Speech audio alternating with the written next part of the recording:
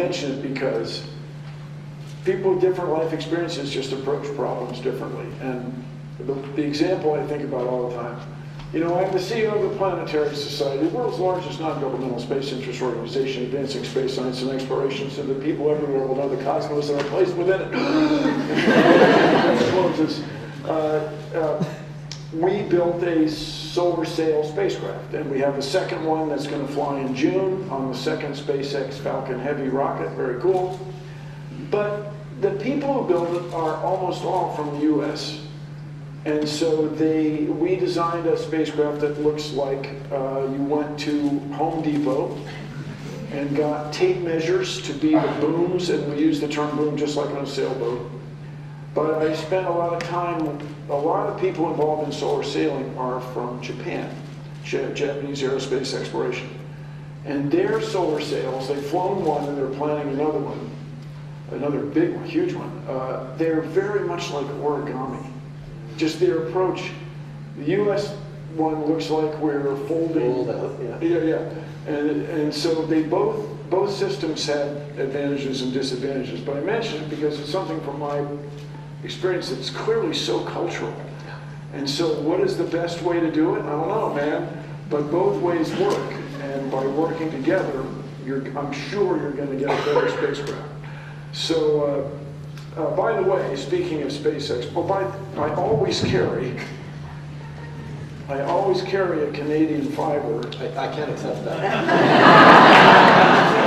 I'll tell you what, it's not available. I was with a guy from the White House. He was quoted in the paper, Phil Larson. He said, "Can I have that?" No. But on the back of your money, you celebrate the space program. Waste ways you used to. And so I can't tell. That's Chris Hadfield. Yeah, that's Chris Hadfield. Yeah. He's wearing a helmet with the visor down. It's hard to say. But I mention that because Canadian Space Agency for years has a reputation. Can I take this off? You look so comfortable. You know how to do that. Still funny to me. Still funny. So. The other hilarious joke is, you know, on television that the clapboard, you know, like this, that if you go like it hits you in the head. It's really funny. Okay, according to me. But Canadian Space Agency used to be, or is, really involved in every space mission around the world. Everybody uses an instrument from Canadian Space. So I really encourage Canadians to pursue space, invest in space, because it leads to innovations. And I mean in the traditional sense of innovation, new ways of doing things. Because you solve problems that have never been solved before. Well, not only do I agree, but we just appointed as our Governor General one of Canada's great astronauts, Judy Payette, who is an amazing scientist, yes. Right, and is focused on leading the charge in space, in science, in investment. The same way Kate Young, our Parliamentary Secretary for Science, and our Minister for Science, Kirsty Duncan, who's a Nobel Prize-winning scientist, drove this review into fundamental science and is excited about the kinds of investments we need to make. Let me just, if I may, way to go. Two things I'd really like to see in your lifetime. The first one is finding life on another world. At the Planetary Society, we like to say life in our lifetime. I claim that if we were to find evidence of life, this would, in the best case, some microbe that's still making a living on Mars, or Europa, the moon of Jupiter with twice as much seawater as the Earth, or Titan, the moon of Saturn with similar ocean conditions. If we were to discover evidence of life, it would change everything. It might just be a stromatolite, like a fossilized pond scum. That would be extraordinary. And the other thing is, it's a real thing, is we don't want the Earth to get hit with an asteroid. And you know, TEDx, you know those things. I made mention of this at the TEDx, and everybody laughed, an asteroid. I was a grown-up. I was working at that time, I guess I was at Sunstrand, working on avionics, black boxes. And when the crater off Chicxulub, Mexico was discovered. So when I was in second grade, Mrs. McGonagall, my teacher, read to us from the great big book that the reason the ancient dinosaurs went extinct is because they had small brains. So the mice and the rabbits took all the Tyrannosaurus food.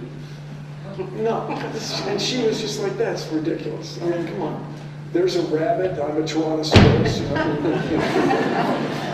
And so it was really in my lifetime that the best idea of what happened to the ancient dinosaurs was discovered. And in my grandfather's time, there was no such thing as relativity. No one had any idea what it was. It didn't affect his life. The world kept spinning, people navigated the world's oceans and so on. Beginning to understand some remarkable things about the cosmos, but no relativity. Yet everybody here, is there anybody here who does not have a mobile phone? Okay. That's right. Well, there's one. Anyway, people, thank goodness you're here. You know which side of the street you're on without looking at your phone.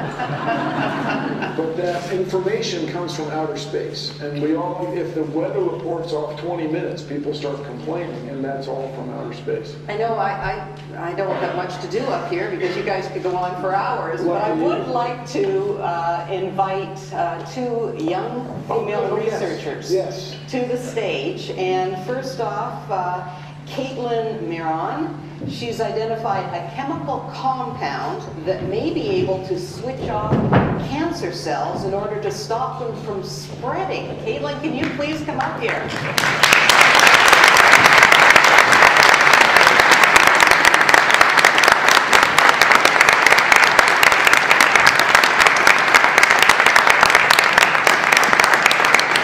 Caitlin is a PhD student at Queen's University, so thank you for joining us.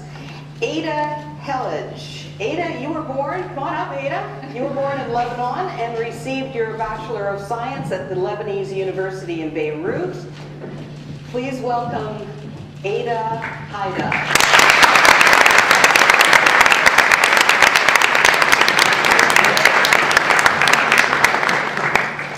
When we started talking about women and how we need more young women in science, the two of you are fantastic mentors, and I want to get a sense from you if you were challenged, if it was something that you really had to fight against to make sure that you continued to find your way in science research.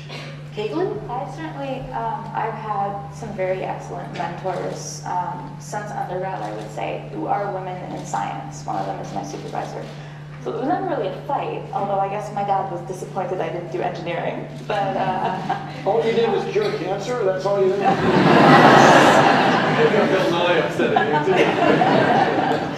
I mean, Caitlin, do I understand this, that you may have found a way to turn off cancer cells?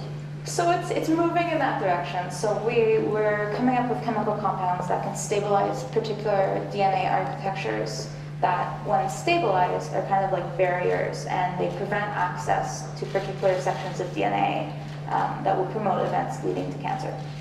So we're not at the stage, we're doing fundamental research. This was a discovery more for the sake of discovery, but we are seeing that there might be applications down the line. I mean, that could just change the world. We'll see. So, you know, well, what drives everybody? It's really a fundamental thing. And then, Ada, if I may, excuse me just a second. I had something I had not thought about till this year. We did a show on time travel, Bill Nye Saves the World. And we had the Sandy show. We had Brandon Braga, who you may not have heard of, but yes, you have. He's the producer of all the Star Trek movies. And he pointed out that any time travel story, whether it's Wrinkle in Time, which is coming out as a movie now, is really, a time travel story is really about death. And if you think about it, it's about our dealing with it. If you think about what really drives you to cure cancer, or to make the discovery about, to really know our place in the cosmos, to find life on another world, to innovate, to include more people, it's really about our time here on Earth and doing the best we can with it. And that's why I'm really so excited to be here with you all, because Canada, under your leadership, is embracing science to improve the quality of life for everybody in our time here on Earth. It's really a, curing cancer is really an amazing idea. And you're sitting here with somebody who may have made a discovery that would affect the way everybody thinks about his or her future. Ada, tell us about your research. Well, currently I'm a PhD candidate. I'm working on synthesizing some nanoparticles, and especially supported nanoparticles. Why supported? Because we're going to do heterogeneous catalysis. In this way, the separation of the catalyst after doing the reaction will be like easy with no contamination of the product that we're going to make. And our objective is to, my work, I'm working on applying those nanomaterials into heterogeneous catalysis to act as a catalyst in order to form a desired product, which is a valuable molecule as a precursor in the pharmaceutical industry, or even in like some additive for animal, for in food or in perfume. So what I have done so far, like 2 types of different reactions. The first one is to make anthol, which is like one of the main additives in the food industry. And the second one is to make a cross-coupling and form a compound that has a triple bond. And this compound is a precursor for loss of molecules that can be like valuable molecules. Currently, I'm working on taking those glass wool fibers, so something like new and innovative, like something like really creative. And the idea is to functionalize the surface of those fibers. And now you don't have a powder, you have fiber, and just decorate with nanoparticles, then apply the new material. You use the word decorate? It's like better decorate than doping. When we say doping, it means you change the properties of the material.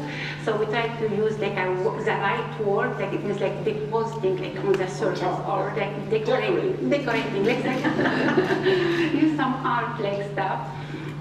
Decorating those glass balls with different metals. So we did with palladium, gold, we tried cobalt, ruthenium, copper as well. This is like something not expensive, and applied in some organic transformation. And the idea is for potential use for the flow system in order to make like a big amount of product. And then we have another project that I'm not involved in. I'm involved just in decorating the glass wall.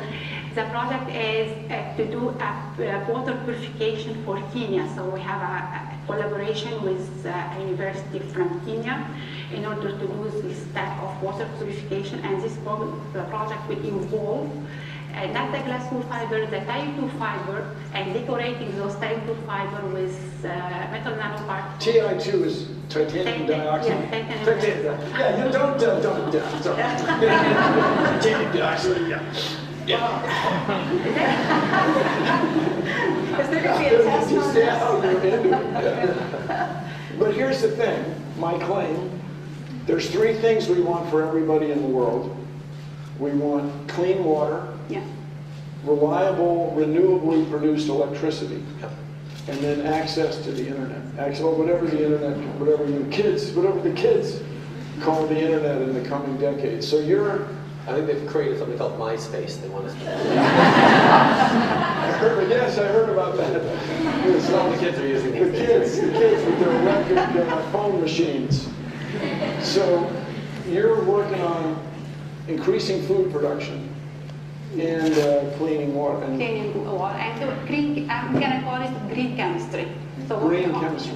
It's like more heterogeneous, mild conditions instead of using heat, using light, because I'm from a photochemistry lab. So using a light as a source, as a catalyst in order to drive reactions. So it's more like room temperature.